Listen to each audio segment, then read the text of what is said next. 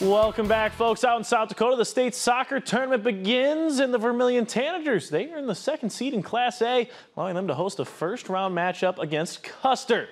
A little wind, but a nice day overall out at Vermillion High. We'll pick things up late in the first half. Ian Job, look at this, makes a little move to the left. Then he fires, but this one's going to be saved by Kendall Reynolds. The score stays at 3-0 Tanagers, but the attack continued. Off the throw, and it's Varun Katarakazami with a top shelf score to make it 4-0.